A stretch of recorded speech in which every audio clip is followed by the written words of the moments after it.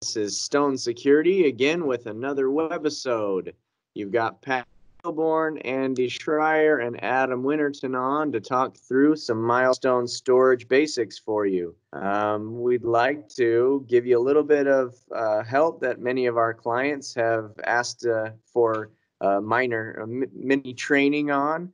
And that would be a little bit about storage and common errors with the storage drives and then also workflow of recorded data. And we're going to let Adam take us through some of that detail. Adam Winterton is one of our support engineers. Go ahead, Adam. All right. Welcome, everyone.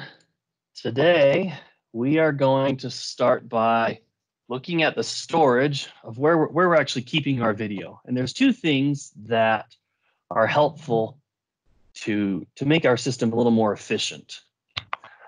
One of those things, the first setting we're going to look at is on our hard drive where we want to record our video to. We're going to right click on it. We're going to go to properties.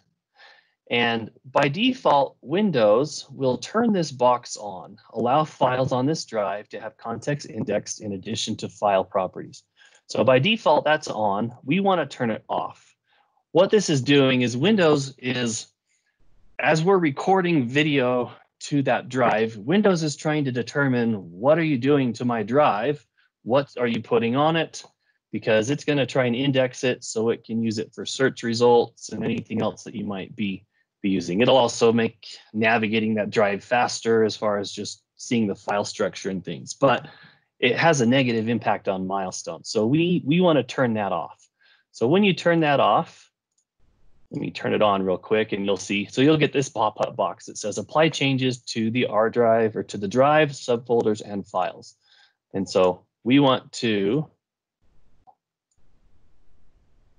apply those changes. And if you have a lot of data on that drive, it'll take a little bit of time to go through and do that. Another thing you want to check is what format your drive is formatted in. Now, this one I've already checked and it's the way that it should be. But what you might have to do is NTFS is the file system that we want to use. But by default, Windows, when it provisions or formats a drive, is going to come back as 4096. And we actually want that to be 64 kilobytes. Now, this is formatting a drive. And so if you have data on your drive right now and you go make this change, you're going to lose all the data on that drive. This would be something you'd want to check at the beginning when you're setting up a system initially, just to make sure that that says 64 kilobytes so that we get the best performance out of that drive. All right, so now that we've looked at those two things, let's go jump into Milestone Management Client.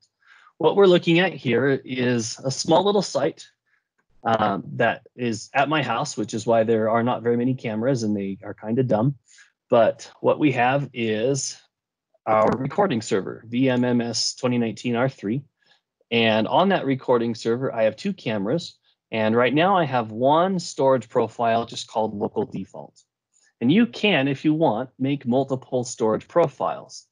We could have one that's called 30 days, or we could have one that's called 60 days or so on. And we'll walk through some of those in just a moment. But if you wanted to change or specify which recording profile your camera is going to use, you'll go to that camera on the recording tab. You can change, here it is, storage local default. And if we had additional, we could change and specify which one we wanted to use.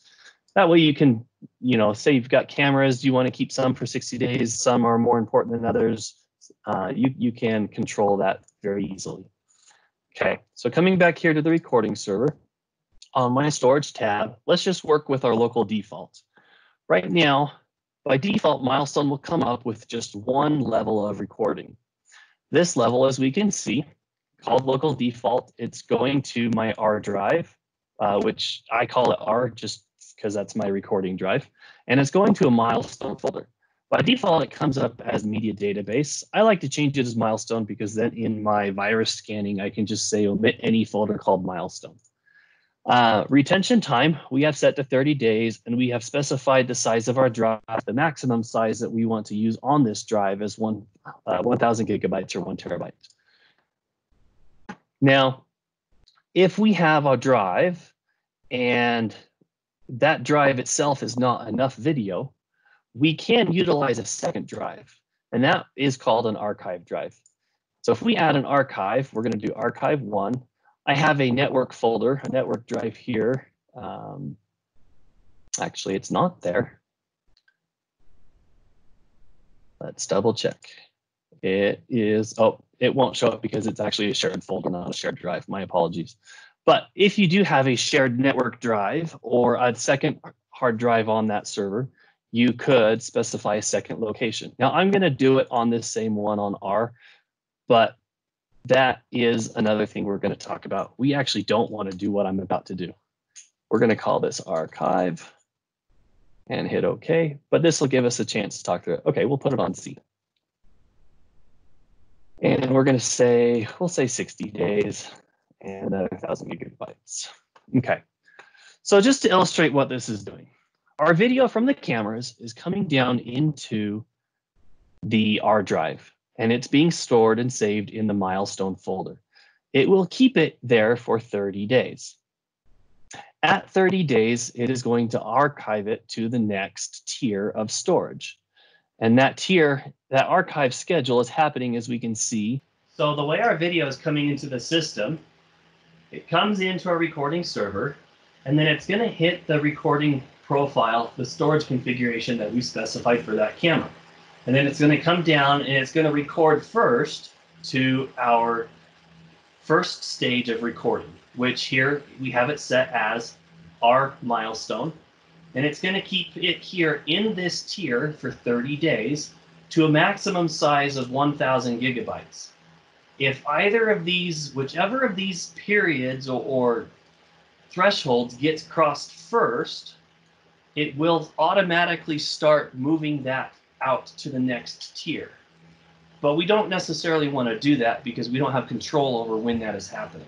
So we want to specify values here that are going to allow us to remain in control of our video. Now, so I have an archive 1 set up that is going to another drive. In this demonstration, it is going to my C drive, which is my OS drive. That is not a recommended practice. That is only for the purposes of this demonstration. So what's going on is the video is going to come here. It will stay there for 30 days. At 30 days, when the archive is scheduled, any video that's 30 days or older is going to move from our first tier down to our second tier. And it will only stay here the remainder of the time, which is an additional 30 days.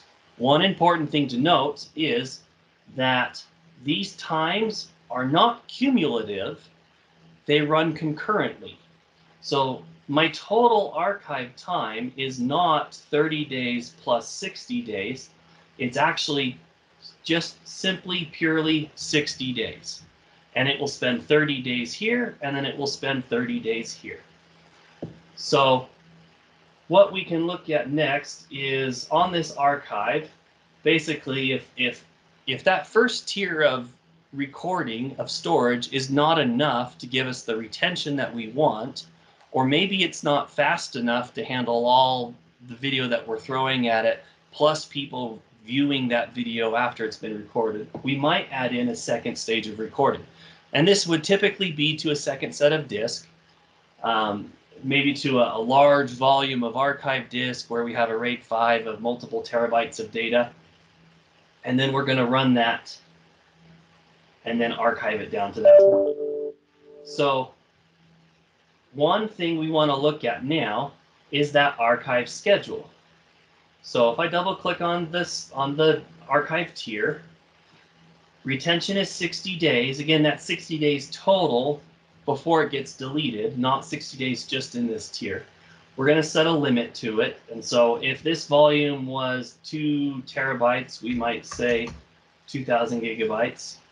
We can reduce the frame rate if we wanted to allocate, basically reduce the size of our video, use more of that space for more video. And then we have a schedule. Right now, this schedule by default is going to run every night at midnight. So every night at midnight, our video is going to move Any video older than 30 days is going to get transferred from recording down to archive 1.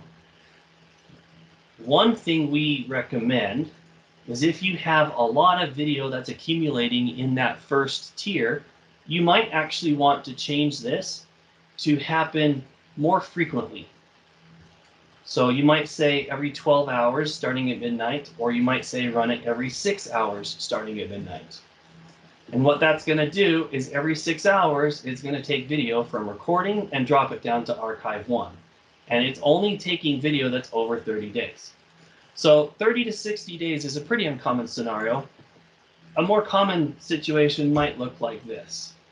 We have 6 hours and 1,000 gig for all of our cameras to come into. And then on our second tier, we're going to keep that video for a total of 30 days. If you have video that's in there longer than 30 days, because we've shortened down that time retention, it is going to drop that off immediately. So just know that when we get this warning box, it's not going to wait for the archive schedule. It will happen immediately. So now, this is a pretty typical situation. We have our video coming in. It's there for 6 hours. Any video that is here older than 6 hours is going to get archived at the next schedule. It will come down to our 30 days. It will stay here until the video itself is 30 days old, and then it will be deleted at the next archiving schedule. So every 6 hours, because that's what my archive schedule is set at, I will be deleting little bits of video, but also transferring little bits of video down to my archive. So hopefully that clears up some of the misconceptions about Milestone storage profiles, as well as gives some insight into how to set up your storage for more efficient use. Very, very nicely done. Thank you, Adam. And thanks to everyone for watching. We really appreciate your time today. Look for us again when we do another Stone Webisode. Have a great day. Thanks, guys.